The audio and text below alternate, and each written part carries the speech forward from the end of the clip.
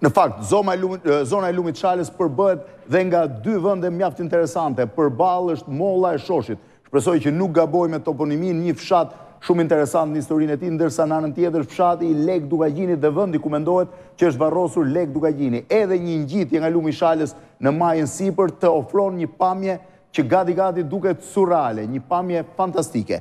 Ne kemi shfrytzuar për 2, përpara se të tregojmë edhe një herë se sa interesant është udhëtimi i kthimit që ne kemi bërë, i kemi shfrytzuar për 2 intervista. Një intervistë me Ndoc Mulajin, i cili na ka treguar legjendën e Leke Dukagjinit, duke munduar që në kamera të fiksojmë pikërisht pamjen e vendit ku ai ka jetuar, ndërsa e dyta është vetë Zevgjeta, i cili ka lindur në një shtëpi mbi lumin e Shalës dhe ku tregon zbulon shtegun për turistët dhe shtegun që ka qenë për banorët e vjetër të zonës. Materiali numër 10 dhe 11 të dyja bashkë. Pasi shumë pak njerëz i dinë Gojedhenat e kësaj zone, shumica prej tyre shohin pamjet, ato janë të parat që shpërndahen, po historitë duan pak më shumë kohë që të arrin tek njerëzit. Dhe një nga historitë që ka qarkulluar më shumë është edhe Leke Dukagjinit dhe kohës së fundit që ai mendohet që ka kaluar në këtë zonë. Po si është tamam Gojedhena? Dokumentuar është vetëm viti 1681 që thuhet që Leke Dukagjini u pa në një anije duke kthyer nga Raguza dhe spermendet më thonë mendohet se vdiq.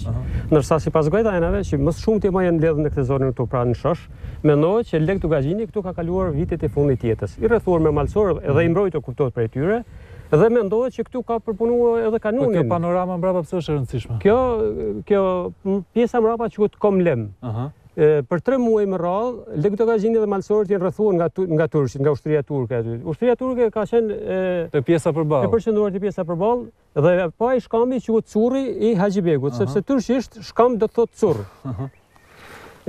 Ata gjunin me top prej atje, këta ishin këtu të rrethuar edhe për 72 ditë kanë lind 72 djem. Edhe kam lind, kam le.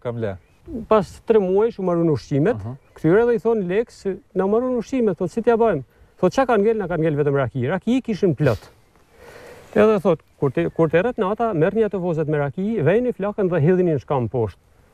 Normalisht. Po, atje duke hedhur atë flaka deri në qiell, malsorë duke brohoritë, me atë turqit menduan se po djegun barut edhe po bëjnë festë. Thanë, hajde ta lëshojmë rrethimin se ata pas kanë barut me djeg, kanë të huajve ju, sa i tërheq kjo pjesë e historisë, këto Gojedhena?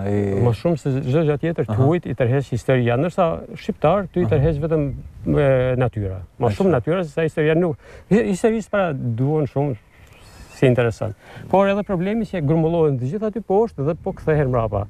Vinë edhe për plazh, ndoshta të huajt duan shëtisin, shkojnë deri në thethën kam, vinë lumit edhe shkojnë lumit. Po bëhet markimi i kësaj zonës tu apo jo? Po ne do bëjmë 4 shtigje këtu.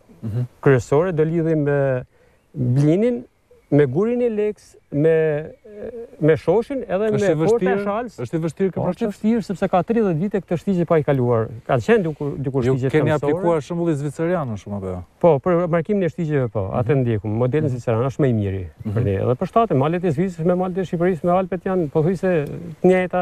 Ka njerëz që nuk janë të kualifikuar mjaftueshëm për të bërë këtë markim? Ka shumë, sidomos janë malet e Mirdicës dhe malet e Tiranës të markuara shumë keq. Nuk e di se kush i ka bërë, pa janë skandaloze.